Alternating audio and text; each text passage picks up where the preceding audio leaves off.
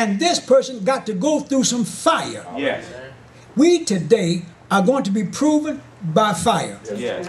And you have to understand the only way that you're going to survive this race is by going through the fire without complaining, without murmuring, without stumbling and crying. Amen. You got to go through it, holding on to Jesus. Yes, because you said you believe that Jesus is the author and finisher of your faith. Amen. You believe that Jesus is your deliverer. Yes. You believe that Jesus saved you. Then you ain't got no business doubting the Word of God.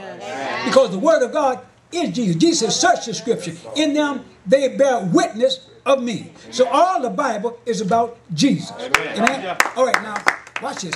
Verse 13. Will you tarry for them till they were grown? Would you stay for them from having husbands? Verse 14. And they lifted up their voice and wept again. And Oprah kissed her mother-in-law, but Ruth clave unto her. Now Oprah kissed her mother-in-law, but Ruth hung on to her. Amen. All right, read. And she said, behold, thy sister-in-law is gone back unto her people. Your sister-in-law has gone back to her people, to her mother, her grandmother, her father, uncles, cousins, and unto her gods, and to her God. Amen. See, they worship heathen gods. Yeah. That's one reason why God put the curse on Naomi's family. Amen. Because even though there was a famine on the land, he should have stayed right there in Israel and kept on praying until he got a breakthrough. So sometime when you're going through something, don't think that you're in the wrong church. You're in the right church, but you got to hold on till God gives you a breakthrough. You can't never leave holiness and go to a false church and think you're going to get a blessing. Amen. Ain't no blessing in a false church. Amen. The only blessing you're going to find is in holiness.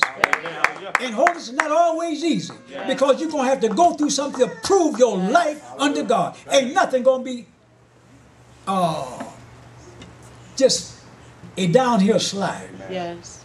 Just peaches and cream. Yes, sir. Not in holiness church. Yes. No, you go through something, and some of y'all know that. Amen. Sometimes you can look and say, now why is them devils got these good jobs and we still scuffling? Because it's in the plan of God. Yes. And as long as you hold on, God will bring you above all of those people that you see in that condition. If you got a mind, you got to hold on. Now, each person in their own proper place with the Lord. Now, some may have this type of blessing. Some might have that kind of blessing. Some might be blessed over this way. Some might be blessed over this way. As long as you're blessed, thank the Lord. It don't always have to be by a better job, a better position, more money. Listen, that is not the blessing of God. If you can find peace of mind and your children keep getting up every morning and you ain't running down to children's hospital, you are blessed by God. You're blessed by the Lord. Praise God. Read. Return thou after thy sister-in-law. Now, you see the test that Naomi is putting on Ruth. Yes. Go back. I don't want you here. I don't want you going with me to Israel. Go on back to your people. Now, listen, we're talking about, what did it say? These things were written aforetime for our learning. Yes. This is a true story here, church. This was a young woman who lost everything, her husband, but she had the option to go back to mama and daddy.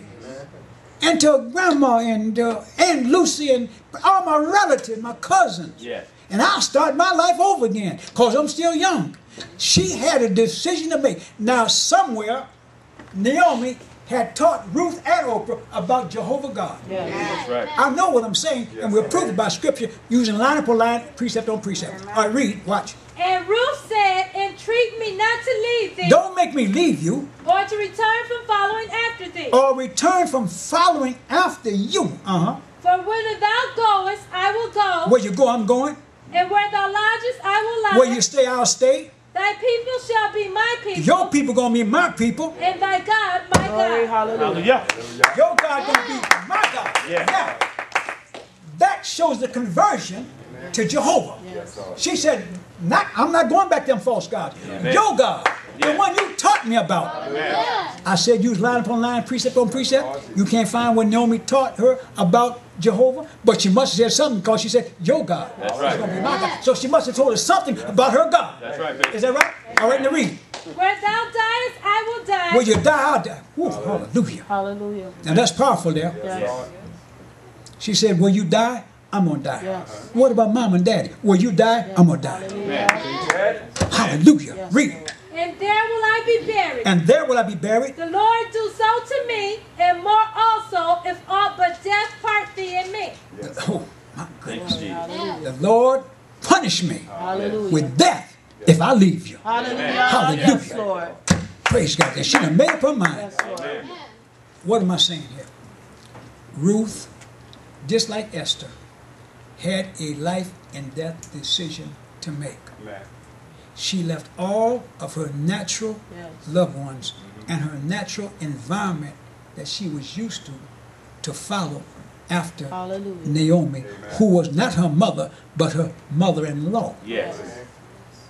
That shows you the respect that she had for Naomi, who taught her right from wrong, Yes, Yeah. amen. Thank taught you. her character, Yes. taught her moral values, Yes. taught her about this great God Jehovah. Hallelujah. Hallelujah. And the more she taught her, the more she loved him. Yes. Till finally she said, your God will be my God. And when they bury you, that's where they're going to bury me. Now, what am I saying? She had an individual, y'all catching what I'm saying? Yes. She had an individual choice to make. She didn't say, when her sister-in-law said, Naomi, I love you, but I'm going back home. Come on, Ruth, let's go. Ruth didn't say, okay, wait till I get my suitcase. Amen. She said, bye. Hallelujah. Yes, Bye. Lord. Thank you, Jesus. I'm going with Naomi. Hallelujah. Stay in Holiness Church. Yeah. Stay here. Don't let nobody persuade you. Don't let no evil spirit come along and whisper something in your ear. Hallelujah. Well, I don't know. God brought you here, and he didn't bring you here by accident. Everybody hear me. Nobody is teaching what we are teaching. And search the scripture and find out where we have erred in the Bible. We teach the head covering is not popular, but it's Bible. I read a passage that the other, I was sharing with Elder Willis. Was it Jacob's wife? Isaac's wife was coming to her. Yes. And she thought he was a stranger. And she reached, as she was coming out to meet him, she reached and got her veil. Yeah. Yeah. That's way back in the Old Testament. And I believe in the book of Numbers, when they brought this daughter who had committed a sin Yes. and brought her before the elders, they removed her veil. Yeah. I'm trying to tell you, when Paul taught the veil covering, he brought that from the Old Testament into the New. Yes. All of our moral guidance came from the Old Testament into the New. God ain't never destroyed the moral code of the Old Testament concerning the New Testament. Amen. Now, certain punishments he did away with. Yes. Instant punishment without repentance, he did away with that. But the sin is still the same. Amen. Fornication is still fornication. They don't stone you to death because of grace. Yes. Getting drunk is still a sin. Amen. But they ain't going to kill you because of grace. We have to understand, brothers and sisters, that the Bible is to change the individual character and make that character acceptable unto God. When we can learn to do this, we can learn to take words that are not comfortable. Maybe a slight here. Maybe someone didn't speak to me right. Maybe someone said something I didn't like about me. When we learn how to take that and let it bounce off us. Lord, Or, I ain't going to say it don't hurt. But sometimes, when something hits you kind of hard, you kind of shake. Yes. But you keep on going. Hallelujah. You don't fall down. Yes. Hallelujah. You still got to keep on going. Never let the devil trick you so much to think that you're going to leave and go somewhere else. Hallelujah. What if you do? Every church you find after you leave holiness, you will never find peace of mind. That's right. Because one thing, you know the truth. That's right. You know the truth. That's right. And those who have left true light, yeah, you didn't throw away your head cover and all that, but you know the truth. That's one thing. And every time you go to bed at night and you get down on your knees He said, well, I know God hears me, but God ain't paying no attention to me, because what did he say in Matthew 7? Depart from me. I don't know who you are.